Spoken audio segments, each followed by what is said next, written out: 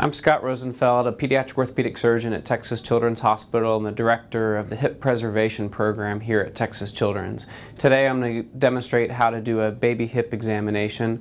This is important for primary care providers to understand so that these developmental hip conditions can be recognized and treated early. Mom, why don't you go ahead and place her down on the examination table. Thanks. And then you can stay close to her so she feels secure with her. So I usually do this examination with the baby either supine on the examination table or sitting on mom's lap, whatever they're more comfortable doing. But as long as the family's close, they're generally a little bit more comfortable. And so I start out by trying to get them to relax their legs a little bit and bring them up into this flexed position. And I start by abducting both of the hips, and I want to look for symmetric hip abduction, that's abduction of the bilateral hips. And you can see on her, both of her hips abduct the same amount.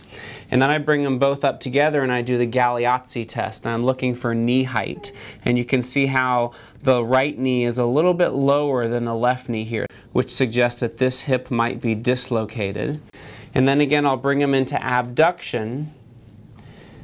And then I'll do my Ortolani and my Barlow test. So on this hip here, the left hip, I'm holding the knee and I'm going to examine one hip at a time, and I'm going to bring the left hip into adduction, and give it some posterior stress to see if I can move it out of the hip socket, and that would be a Barlow exam. And that was a negative Barlow exam. And then the Ortolani exam is the opposite, where I abduct it and I lift up on the trochanter to see if I can put a dislocated hip back into the socket. And this is a negative Ortolani exam. And so now I'm going to do the same exam maneuver on the right hip, where I'm going to do a Barlow test. So I'm going to adduct it, and there it dislocated out the back. So that's a positive Barlow exam.